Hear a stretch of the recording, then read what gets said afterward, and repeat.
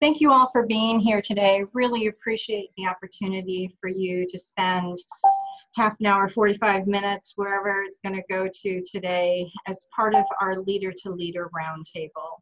We've been doing a couple of these, and really appreciate you being here. Dean Fountain is a wonderful leader in the College of Business at University of West Florida, and these roundtables really have brought out leadership and what it takes at any time. And so I would like to introduce our Dean, Dean Fountain, and from there he'll introduce each one of you, and then we're going to talk about leadership. We're just going to have a conversation. So this is our Dean, Dean Fountain. Can you do introductions? Thank you very much, Dr. Green. It's really, I want to echo Allie's comments. Thank you to the panelists for coming today. You're busy people, and we know that you've taken time out to do this with us. And I've heard Allie say that this is a time capsule that we're recording so that we learn about leadership and as we develop leaders in our academic programs. Before I introduce, I want to make one comment. The topic today is leadership, and while we have so many folks in the healthcare profession that would be on top of COVID-19 answers and questions, it would not be fair to deviate from our content today. We have limited time, so I hope you can appreciate that. We will address leadership today, and I want to introduce our panelists, and there are a couple times I might make a personal comment, but alphabetically, Bill Bailey is President and CEO of the Cenikor Foundation. He's headquartered in, I'm on his board in full disclosure in Texas. I know we have a great alcohol and drug facility, behavioral health here as part of Baptist Hospital, but I thought it might be good to bring someone from the outside that's dealt with large residential A&D. I know Bill is a graduate of Texas Tech, and he's been in this alcohol and drug now for about 3 decades. Next is Dr. Banks. I really want to thank him. He's representing Okaloosa County today. And we got him here because I want to hear what practitioners. Bill Bailey has a lot of employees, most of you do, but Dr. Banks is running a medical practice. And in many instances, they had shutdowns for the small practitioner, a single practitioner. So I want to get his concept of leadership. And then next we have Mark Faulkner, who I've heard speak at Rotary Clubs. I know Mark. He's the president and CEO of Baptist Healthcare. It's one of the larger community-owned hospitals in the country, and they do a super job. Dr. Litvak is an orthodontist in private practice, and I know him. His wife is on our advisory board for the College of Business, and he was kind enough to take time out, and I think he will be able to share with us a little different take on what leadership is when you get shut down for being non-essential during the pandemic. Adam Principe, as a PharmD from the University of Florida, I know, and I'm proud to tell you he's an MBA graduate of the University of West Florida. He's a CEO of Select Specialty Hospital. Gay Nord is the CEO of West Florida Healthcare. That's an HCA company. I had the pleasure of meeting her earlier, and she was kind enough to agree to come in today. I think she's been a CEO of 4 maybe different hospitals, if I'm correct on that. And then Dawn Rudolph, I met recently. She's the president of Ascension Sacred Heart Hospital, Pensacola. She spoke at our downtown Rotary Club, did a great job. And I'm so honored that all of you took time to join us today. And I'm going to turn it back to Dr. Green, and let's get to work on leadership. Thank you, Dean Fountain. Appreciate that. I'm going to launch it with just a general question. As leaders, and you all have rich experience in leadership, what helped you most if you kind of look backwards in preparing during the pandemic? What traits did you pull, did you lean on that worked for you now kind of looking back? What are those traits? Anybody? Well, I'll jump in, I guess, to start. There are certainly competencies that we have to rely on, like communication, decision making. just operations and light. But then there are the traits like you're referencing. I think it's important during these times to be authentic and completely transparent. Here's the situation. To be vulnerable. We don't have all the answers, and that's okay. That we'll work through this together, and to express that in a way that builds the team. And then probably the third would be sort of a calm confidence. These are unprecedented times, and as leaders, we're always on stage, and so people are looking to us to sort of set the tone in terms of how we're going to manage this process and our response. So those would be probably the top three I would think of right now. Yeah. So we've been hearing the same theme. Anybody else want to pull in some of their traits? Go ahead, Bill. I'm sorry. Go ahead, Dr. Banks. From my point of view, it's been open communication, because not only do my employees have concerns, but my patients have concerns, and I have concerns as running a business. So we've actually changed things in my office. Instead of having a weekly meeting, we have a meeting every morning at 7 a.m. before we see patients, so we can address my concerns, my employees' concerns, because if I have an employee who's uncomfortable in the office, I need to find another outlet for them, either let them go home, pay them in a different way, or find another outlet for them. Luckily, that's not happened. But again, since I'm also a very high-risk type patient population as an internist, we have to address my patients' concerns also. And the key thing is open communications with your employees so they can inform the patients of the things that we've done to help them stay safe. And also, we've been quite open in being very flexible. Some patients do not want to come into an office, so we let them park in the back of the office, and I come out and address their needs at their car. Sometimes we do telemedicine, but surprisingly, I would say probably 75 to 80% of the patients, even during the peak of the pandemic, patients wanted to come into the office. So we made changes to only have one person in the lobby. If there's more than one person waiting, they sit in their car until we bring them back into the office. So open communications, number one, making sure you address your employees and your patients' concerns, and also being very flexible has been very key for us. I think that's great.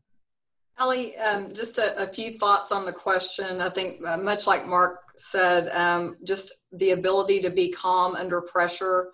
Our jobs obviously have a lot of pressure generally speaking, but this is a different type of pressure, and it's ongoing. I mean, this has been prolonged, obviously. And I think just the ability to chart a course and rally a team, those would be two other traits that are always important, but particularly in times like these, very, very important. I think for me, one of the things that's been important is common sense. There's so much information that is being thrown out there, and you watch people jump from one direction to the other, and you now even see some of the experts contradicting themselves. What they said 6 weeks ago or 8 weeks ago, they're now saying to do something different. And I think as a leader, you have to do what everybody's saying about being transparent, and being calm in your communications, but you also have to be a leader. Because I think right now, the example I use, you're on a ship and you're in a storm, and right now everybody wants to make sure that the person who's holding the wheel is somebody that is aware, open in their communication, but they give everybody confidence that you know what you're doing. Because there's sometimes right now, I don't know what I'm doing. But, with common sense, if you just kind of pay attention and listen to what's happening, you can give others the comfort to have confidence that even though you may not know exactly right now what to do, you're going to make good decisions based on your history with them and building that trust. Yeah, I have to agree. Dawn, would you like to add? I was just going to offer, I loved everyone's comments and completely agree. I think, from the ecosystem that we live in here, I think the leadership trait that I've appreciated in reflection has been the bringing forth the capabilities of my team. You know, we kind of listed out the problems we needed to solve today, some, you know, futuristic problems that we saw coming, and then how can we make those assignments? And I think Mark said, you know, authenticity and vulnerability to say that isn't coming from this seat. I need to hear from this group, and please, you know, kind of coordinate that. And then at the end of the day, be decisive to say we need to move now, and bringing that team along in that thought process. So all of those traits to keep the complexity and fear working together, you know, fear of the unknown, fear of the next thing coming, where are our capabilities in our organization, and who do we need to draw on to lead certain efforts to advance our initiatives.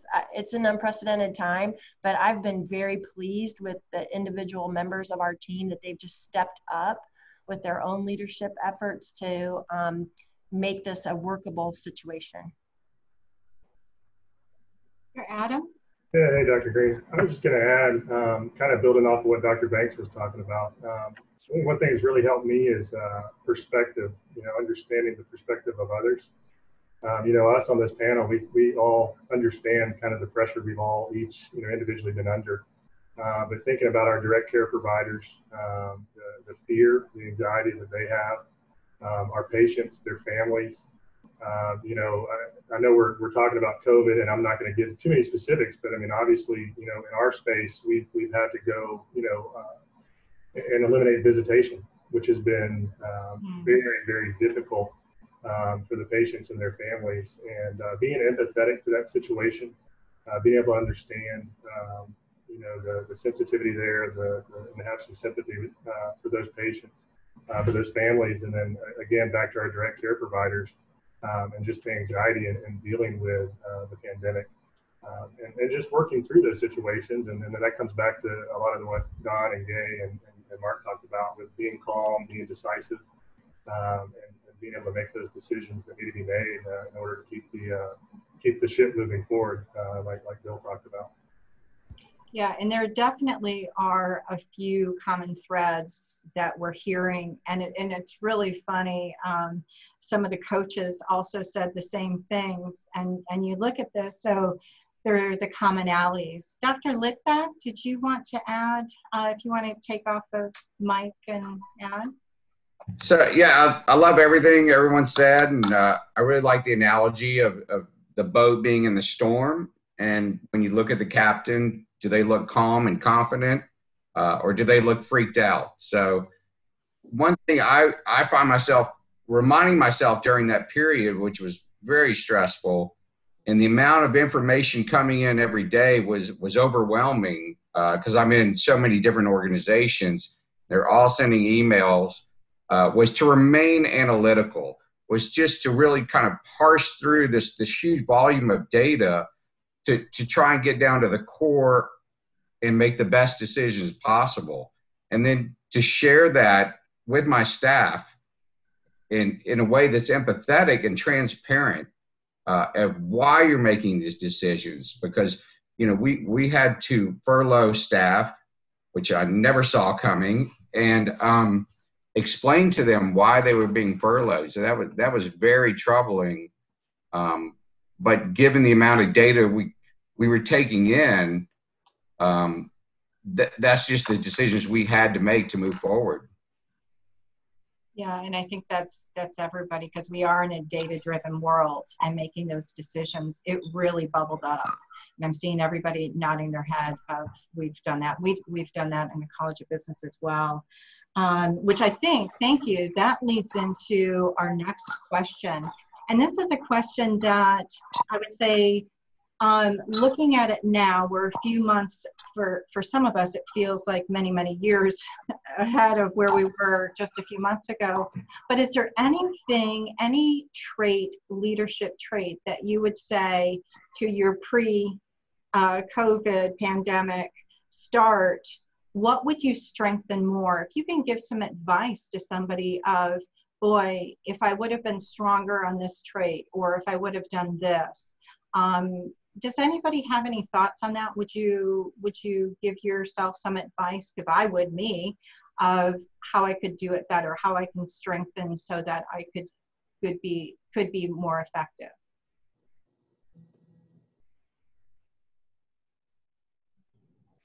I'll jump in. I don't know. I think unlike maybe the private practices, you know, our census has been elevating in COVID. We are at a point now that we were worried about being in April, you know, so it was just kind of juggling, you know, vacations, taking time off, self-care.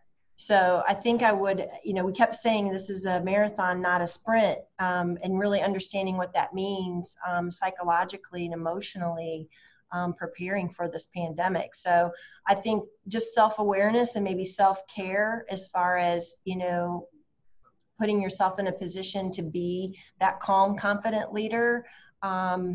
I think so far so good, but I think if I looked back, I would have maybe scheduled my vacation in April and not now. I don't know how you feel, Mark and Gabe, but I was thinking July would be a little better time to take some time off. That did not transpire, so. One of the things I thought about with this question is, you know, I think, you know, we always feel like we can always communicate more, but during the beginning of the pandemic, looking back, I wish I would have upped our communication a little bit more. And, you know, I've learned over the weeks since, I think we've done a lot of that. And the other thing I've learned a lot about, and someone mentioned this earlier, is the fear mitigation. You know, that was never a term that I even thought about, was fear mitigation.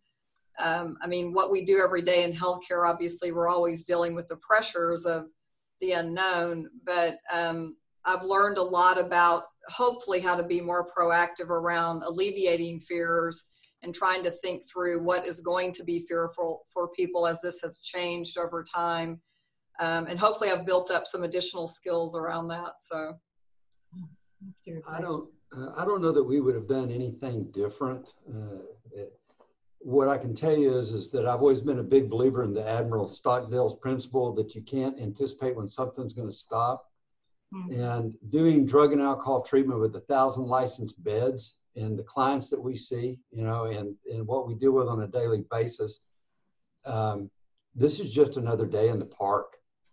You know, I mean, it's just, it's a challenge, but I mean, and for healthcare, it's a different challenge, but it's just another challenge. And I just kind of think in our world today and the last several years, and what I see for the rest of my career is that it's going to be a different flavor, but there's going to be another challenge coming. And it's just being flexible and being agile and being willing to adapt.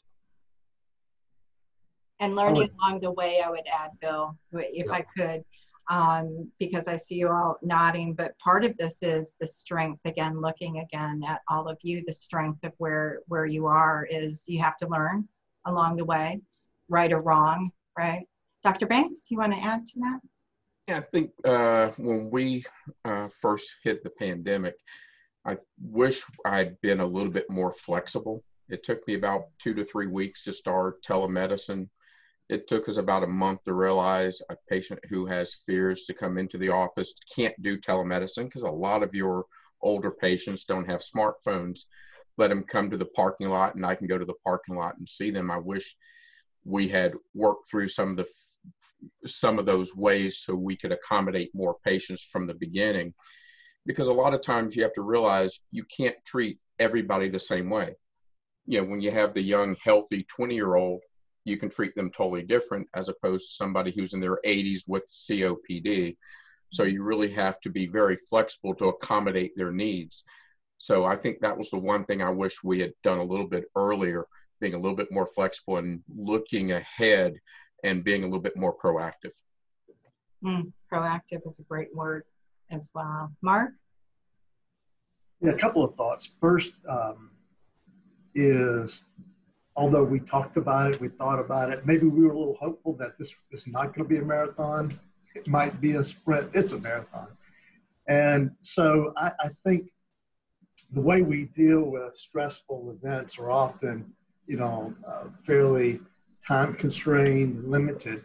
Obviously, this is more of a chronic, stressful situation. You have the pre-traumatic stress of what's going to happen, what's coming, we're in the middle of the stressful times right now, and then I'm sure we'll look back with a bit of PTSD.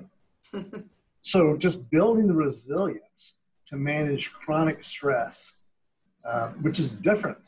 And the physiological effects, the psychological effects are different than a short-term event like a hurricane that we recover from. So I think I would try to recognize, as was stated, just sort of the emotional effect that this is having on caregivers and the community as well. The second probably be just managing the facts. You know, we often as leaders, we don't have all the facts when we make the decisions. And that's just part of having to move at a fairly rapid pace. But in this event, we've had to make decisions with limited information, with changing information as we learn more about the nature of the virus. So I think just focusing on the facts and not the speculation, not the skepticism or even the political nature of the issue. Focus on the facts. I understand that it's evolving, and lead from that end. Yeah, that's terrific advice. Anybody else want to add to that? What would you kind of tell your pre-COVID leadership self? I'm just looking to see if anybody wants to. I'm not trying to be funny, but to tell your pre-COVID self it's going to be okay. You know, kind of like Mark said.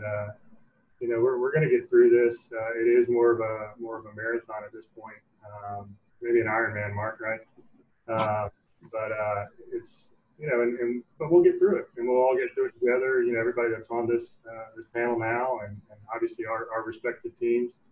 And I think just making sure that, again, we've talked about it, just that open communication and transparency with our teams, and being an encourager. You've got to be the biggest cheerleader for your team. You know, from the top down, you know, it's really bottom up, you know, with us. And so yeah, I just, you know, we're gonna be okay, and we're gonna get through this. Right. Probably stronger. Anybody else want to add? Go ahead.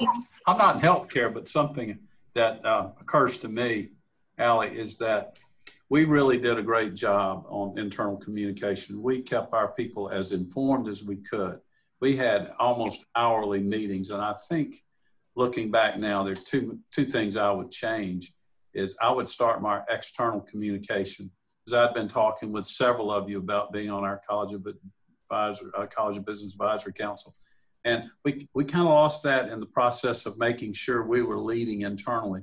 So y'all have been talking about life goes on. We have to continue those external things that we do. And so that would be one thing I would probably tell myself to do a better job. And the other is we've learned so much from these roundtables. We had a lot of breaking news on the early ones. I think we would have started these earlier, and I think we will continue them.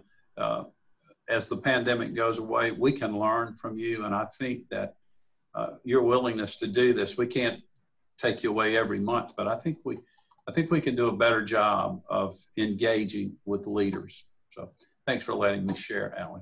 Mm-hmm. Thank you. Yeah, I have to agree with Dean Fountain, and looking back, I think we do that in general as you're leading, and further down the road is just strengthening those things that worked. And one thing that I've heard most of you say is about communications in one way or another. And what I'm mostly interested in, because oh, excuse me while my thing goes, I have to get up. I'm just going to keep going, and I'll do it in a minute. There it goes. Is communication plan.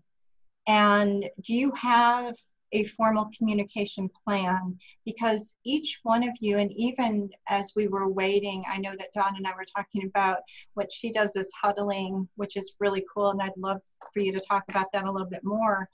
Do you have a formal communication plan? And then does that also incorporate where we're at today, all of us talking on Zoom, right? It's not perfect, but it's a really great way now to all have the conversation. So I'm really interested to know, again, we say communications is one of the traits, probably, you know, the highest trait that all leaders need to have. But did you have a formal communications plan? And that could include electronics. How did it work for you? I know in the College of Business, we were flipping between Google Meet, WebEx, and then we finally got into when we figured out we're going to have to do this on a solid platform. How does that look? So I'm really interested because some of your organizations are large and we have smaller organizations, but the common thread is communication. So can we talk, if you wouldn't mind sharing or whatever you can share about communication plan and your thought of it, or and even going forward?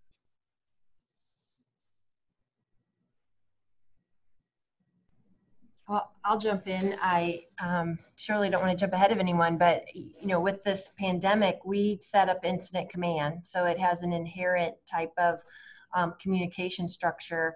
But I would say two parts. First of all, you know, our life kind of pivoted when we sent a lot of people home to work, so the virtual capacity enhanced. And so we looked at the meetings that we have and how did they move to a virtual format. And so we had transitioned to Google last fall. So we have a Google Meet platform. And then I frankly was not thrilled about it. I'm an old Microsoft girl. So I was like, oh, great. You know, one more change I have to adapt to. But I will tell you, having the ability to collaborate real time in documents when you're updating resources, staff listings at a macro scale, to have everybody have not have to email documents around, we can just share them through the Google platform, was very helpful to us over that. So we adapted to that as we moved virtually. This new form of collaboration worked very well for us. And then I would say then during the pandemic, once we were making those moves, then it was the enhanced communication that we're all talking about. You know, how do we get out to our stakeholders, and fully identifying who those stakeholders were, you know, our associates, our medical staff, our external, you know, advisory committees and whatnot. And then how do we get them looped into almost what we would call a communications cascade. So if we start out in the morning with this group, how do we continue to loop those same talking points across, you know, 3,000 people, so that they were getting as much real-time communication as what was coming out of incident command. And then I'm sure, much like others in the room, we have then a regional and a national communications cascade. So just trying to develop those efficient channels, I guess is the right word, so that the messaging was as efficient as possible out to the front line. Yeah. Bill, I thought I saw you. No. Go ahead. I mean, we've got facilities from Baton Rouge, Louisiana to Amarillo, Corpus Christi. So we've got over a dozen facilities in different regions. And so the first thing we did is we had our director of nursing start every morning off with an email to all staff, you know, simple stuff. Sometimes wash your hands, wear your mask. He often would also catch some of the latest news coming out and would break it down. And when people would talk about different treatments, to give a layman's perspective of what was being said, which that seemed to take a lot of stress down. When it started, I was doing three to six webinars a week. I would do some, you know, at 10 o'clock in the morning. I'd do them at midnight for night staff, you know, giving the same, you know, packaged message, but then also answering questions, letting staff ask what their greatest concerns were. You know, we deal with some of our clients are of the indigent population, so they come with a whole bunch of issues. We started posting a lot of things on Facebook, graduates of our program talking about how good it was, and posting on, as appropriate, clients that talked about being in their addiction and out in the community, and it was safer to be in our facility than it was to be out in the community and coming in to get treatment. And so we've used a multitude. You know, we call the commitment pay, but our frontline staff all got a $2 an hour increase while we had the shelter in place. You know, salaried staff got, I think we did $500 a month. but we did across the board salary increases for non-executives immediately. And then as the shelter in place started coming down, we dropped it back off. But we didn't have any staff refuse to come to work, which for a lot of treatment programs, some lost their staff, a lot have pulled back. We were deemed essential, so we kept operating.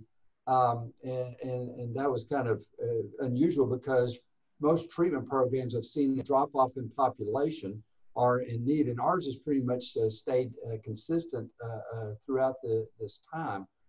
But you know, I think it was the willingness to answer questions. We've had some flare-ups. We've had you know, I don't know, we've had probably 80 plus staff and clients test positive out of over, you know, 200 and something people that, you know, quarantined that, you know, thought they were exposed. But I mean, we have had, I believe, 85% of everybody return back to work. And so we've had, it's been very mild, but I mean, one of our facilities had a real flare up. So I went there for 24 hours up to Tyler, Texas. And I worked as what we call a behavioral health tech, and I helped serve meals. I served lunch, dinner, breakfast, and lunch. And in my free times, emptied trash cans and did the sanitation in bathrooms and went around and sprayed the deatomizer in the vehicles and everything. And, you know, staff put that on Facebook, you know, and staff are posting about it. So it's kind of, if Bill's going to come out and be in the middle of this and do it, then we can do it. And it, you know, it was putting leadership into action and standing with them and doing the jobs that, you know, the lowest jobs. And, you know, I think sometimes that's the best part of leadership is that I enjoy is serving meals and cleaning up dirty trays because it takes everybody's stress down. If they see me doing it, then what do you have to be concerned about? It really is pulling everybody together. And I agree with that. And yeah, and you started, Bill, thank you. You started talking about a little bit about, you would have different meetings and Zoom meetings and whatnot at different times because most of, obviously, operations in a hospital are 24/7. So for anybody else with your communication plans, did you do something different that would be inclusive, or is that something that you all do, Mark? Yeah, so you're right.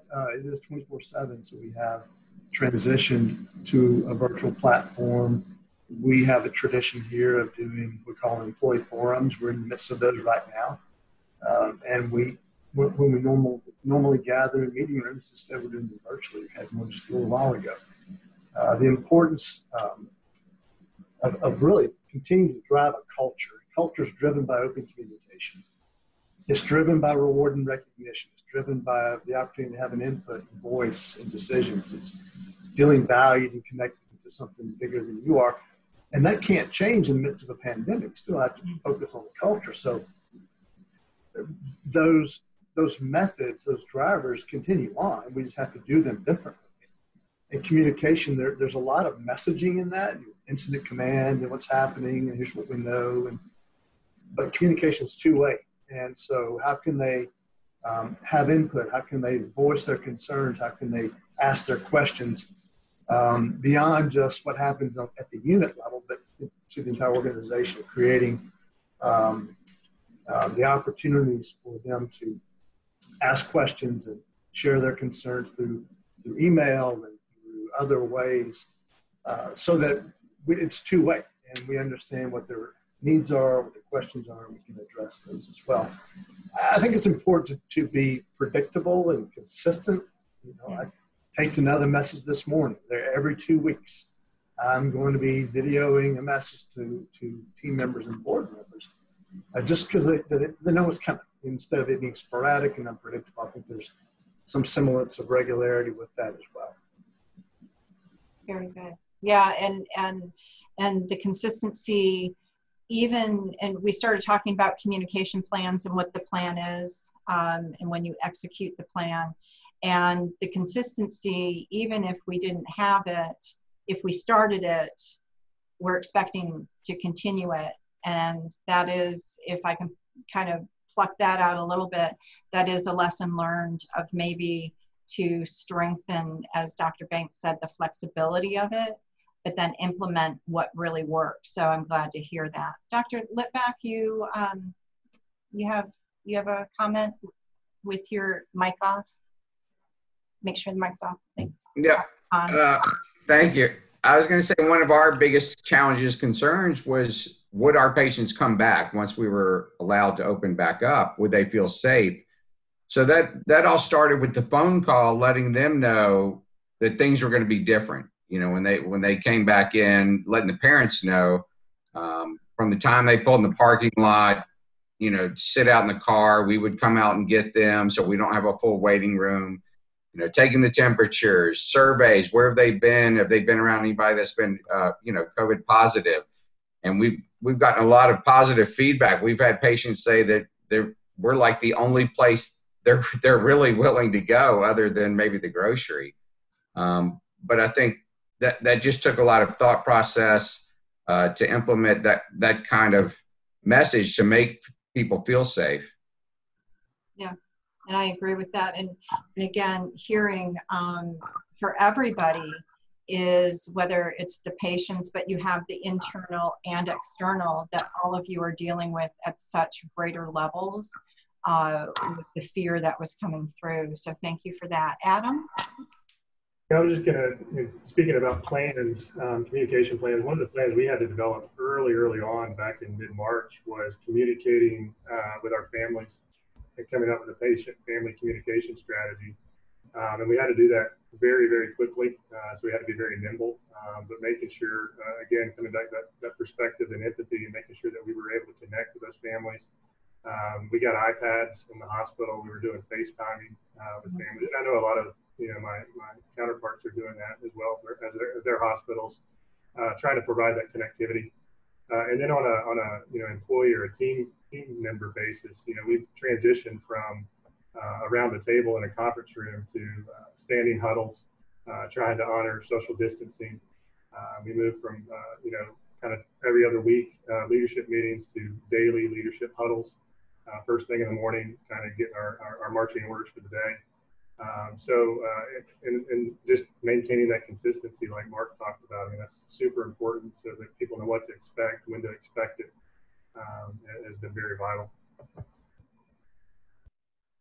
Dr. Green, much like my colleagues, I mean, all of that communication obviously was part of a formal plan for us, and has really evolved. And I think, you know, as many of us, our leadership frequency, the frequency of those meetings has really been, you know, compressed, and it's much more frequent on a daily basis. The only thing I would add is, what I learned along the way was that we really still needed some type of touch point with our employees. I mean, it's one thing to do a WebEx, and it's one thing to, you know, tape the WebEx and just make sure you're sending information out regularly. But we also realized we needed to get out into the areas of the hospital. So we actually started doing roving town halls, and what they really ended up being as we went around to all the departments was answering a lot of questions, addressing a lot of concerns. And the more we did that, the less questions we had, the less concerns there were. And I think the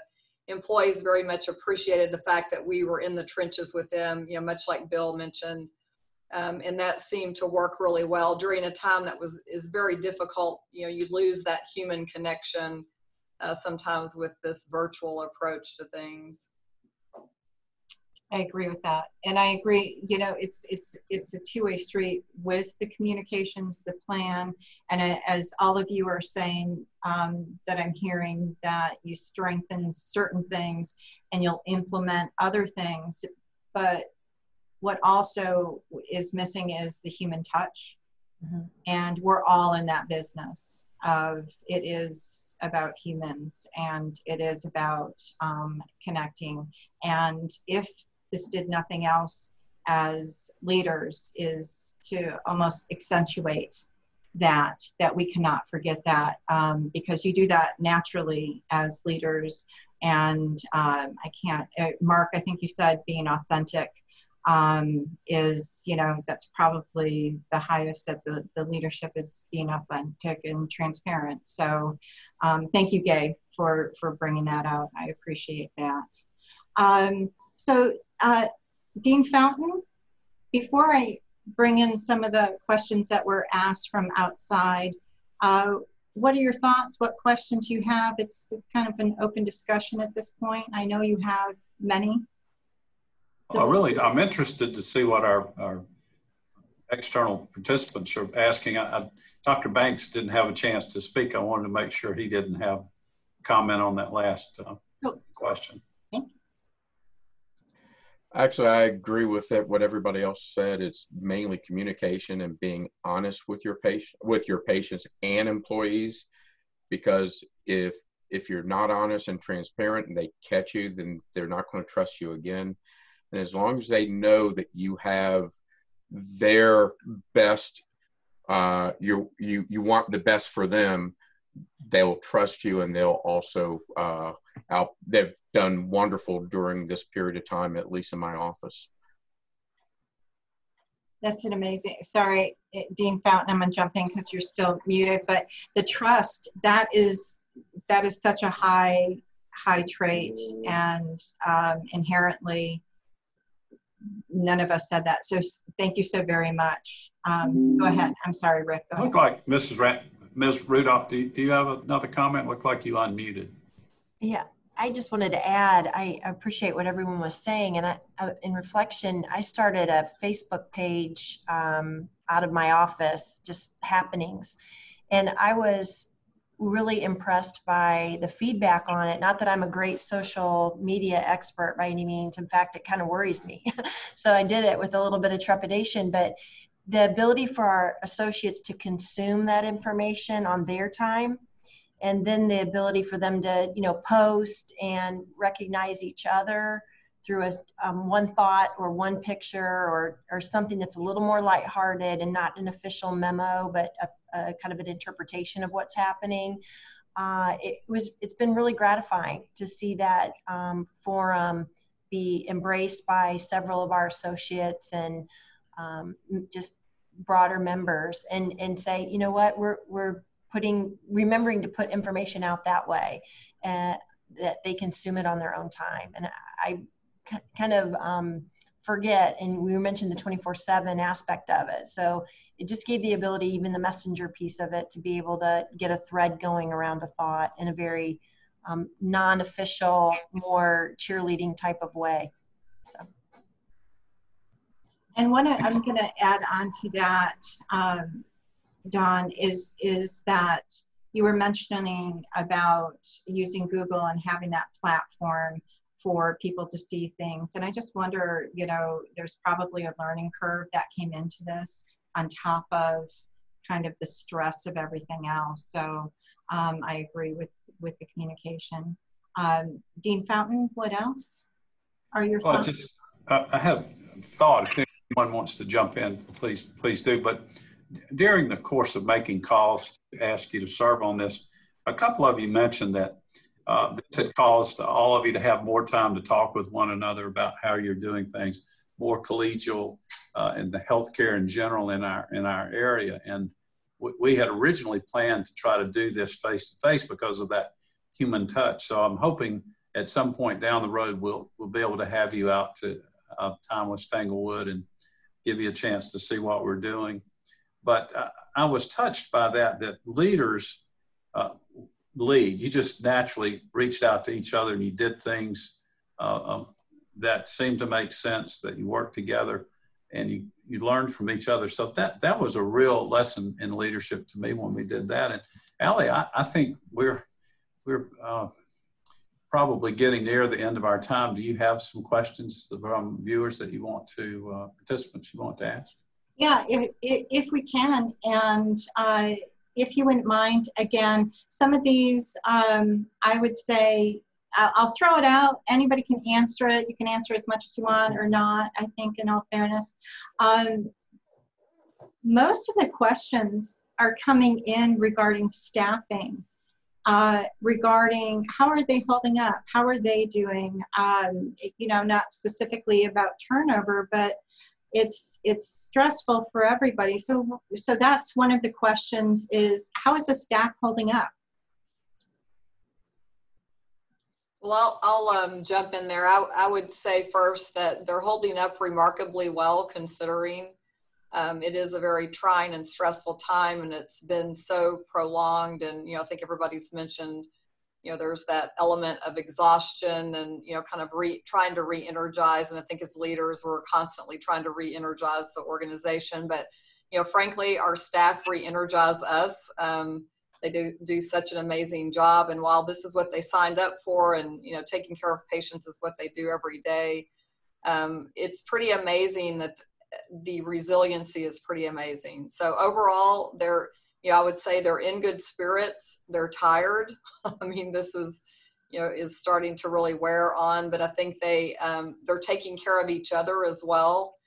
So that's always nice to see. And I think Mark talked about culture, and, you know, that's at the end of the day, if you start to see your staff taking care of each other in that way, I think it says a lot about our organization. So, yeah, it's neat to see. Bill, you're first. Go ahead, and then I'm going to go to Mark after that. Yeah, I think one of the things is, I mean, we've had some staff that, you know, a lot of our staff in recovery, so we have a high group of very mission-driven staff, and, you know, they have rallied. You know, I think for some of the staff, they've been able to hold each other accountable, which is taken too often. It falls to leadership to try to hold those standards. And when you have your staff have it within the culture, it maintains itself a lot better. When a manager has to come in and realign staff or get them to pay attention to their jobs, it's seen as heavy-handed, if you will. When it comes from the team, it's much more encouraging. And so we've been very focused on that prior to the pandemic, which I think that's helped carry us into the pandemic and kept us in a much better place. Yeah, that's the peer-to-peer. Thank you very much. Mark? I'll let go what Bill and Gates said. Resilient staff, there's peer accountability, it matters.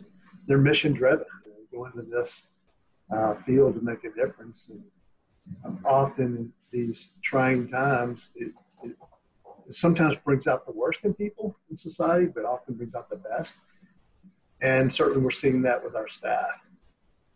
I think it also is valuable the way the community has wrapped themselves around the caregivers. Those expressions of gratitude, the acknowledgement of them being on the front line in this particular situation, that inspires them. It really is very meaningful to our team, and we're grateful for the community that's reached out the way it has. Yeah, that is neat. And from the outside, it's really cool to see. And I'm glad that that's happening, and I'm glad it's continuing, and it needs to continue along with the triathlon, as Adam said. Who else would like to, how's your staff doing? Anybody else like to, no? Okay, so if you'd like to hop on in, otherwise I'm going to take a look at another question. We probably have time for one more.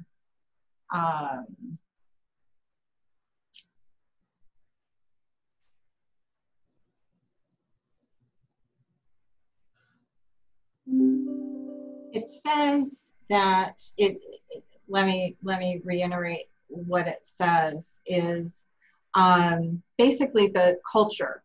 So the culture, do you feel as if during the time of pandemic that your culture shines through, or is it time to escalate that to the next level? I think what that's asking is, do you add new things during the time and change them, or do you just go with what you know before and what you're good with before?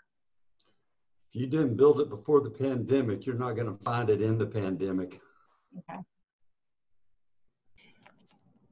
Good, Bill. I'll just, speak to culture. And I loved what Mark and Gay both said about our staff and resiliency, and that's part of their mission. So, I think everyone, particularly here around Pensacola, that's our mission, and we've accepted it. so I think that culture was just affirmed through all of this, that, you know, this is what they signed up for, as Gay said, the wrapping around of the community. I think it's really proved out vocation.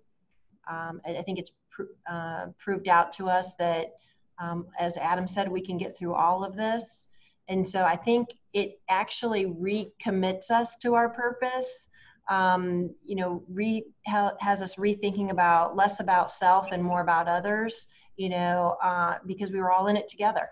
And we have this program called Helping Hands, and we've had people from the Children's Hospital over on the adult side. We've had people from finance helping in the lab, you know, just different places to say, gosh, we are part of an organization, and it's not just about my unit or and my mission and purpose through my unit, but just collectively and collaboratively.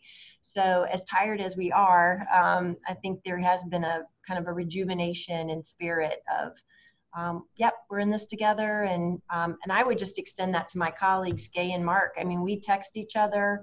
We feel like we're in it together. Back to your point, Dean Fountain, I don't know that we would have done that organically. I think that, you know, I think we would have been very collegial, but I think we're friends now. We certainly understand each other's perspective in this issue. And so even our own vocations, I think, have been reaffirmed during this time. True.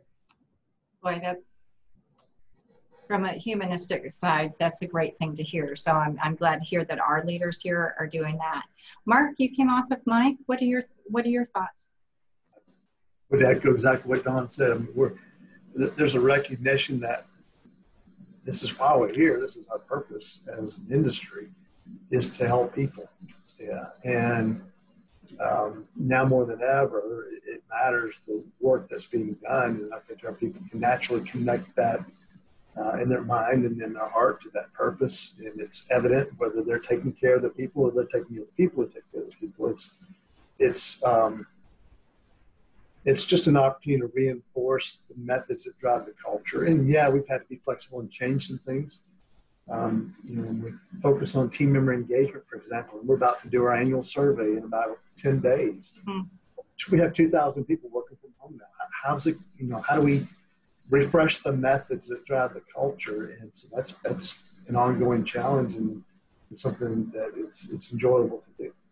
Yeah, thank you. Dr. Banks, Dr. Litvak, I'm interested in, because from a different perspective, however, culture is important no matter where you are. So either one of you want to unmute and let us know? Go ahead, at least in my office, we have been open every day through the entire pandemic. We've seen patients in the office, and I've seen a great sense of teamwork beyond what I've seen in the past with my employees. They don't argue, they don't fight. I've had one employee, and I only have 5 employees in my office. I've had one employee who had to self-quarantine for 10 days. The other employees stepped up. And patients have been wonderful because they realize we're a little bit stressed. We're in the forefront, and they have been very gracious, knowing if we're running behind, you know, they know that we're doing our best. But definitely teamwork, and it's almost like my employees see that it's their duty to help others when they come into the office. And I've been very impressed with the teamwork that they've come together, and it's actually brought our office closer during this time. Neat to hear. Dr. Litvak? I would say one of the biggest changes I saw in our culture is that I started group text with about 11, 12 other orthodontists during sort of the height of the pandemic. And about right before we went into furlough, it ended up, I think every office did. And that sort of collegiality or friendliness I'd never really seen in the orthodontic community before, at least Northwest Florida. You know, my father was an orthodontist. We're pretty well saturated with orthodontists in Northwest Florida, so here's that natural sense of competition. But I'd like to think that we're going to see this extend out into the future, and I think people will be more willing to reach out to each other because feel like maybe those barriers have been broken down a little bit. It was really nice to see. Yeah. And I do hope so too, because it sounds like from now, it's just an opening to strengthen it up a little bit. Adam, did you want to add any comments to the culture question? Sure. Yeah, I mean, I would just echo what everybody's been saying. I mean, I think these challenging times really just if you have the right culture, if you've been, working on that right culture, it just really starts to shine through. If it doesn't, then there's a problem, I think. So, for us, the teamwork, honesty, open communication, open door policy, just transparency with the leadership team, connecting with our frontline, workers, our nurses, our CNAs, making sure that they know that we're there, we're right in the trenches with them. And so that connectivity has been huge for us, and that has probably strengthened a little bit through this, of making sure that they know from a leadership team that we're right there with them. And we've got part of our leadership team coming up here tonight to make sure they connect to the night shift on safety huddle rounds, just to give some new information that's been coming down. So again, culture, nothing's changing right now. It's just developing and getting better, I think. And I think that was really what everybody has said. If you've got the right culture, it shines during these times. Wonderful. Yeah, everybody, that's great to hear. I personally, again, want to thank you for your time, your busy schedule, and thank you for what you're doing in the community.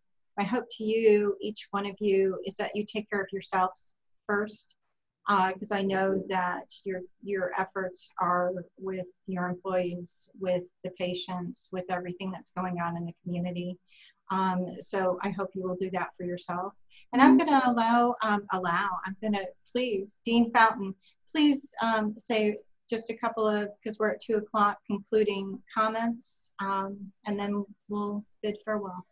I'm struck by something I learned practicing law. Clients would come to me and they were in a dispute with a partner or in a customer relationship. And we used to always say, well, desperate times cause desperate people to do desperate things. Well, I don't know that we call this desperate times, but these are difficult times.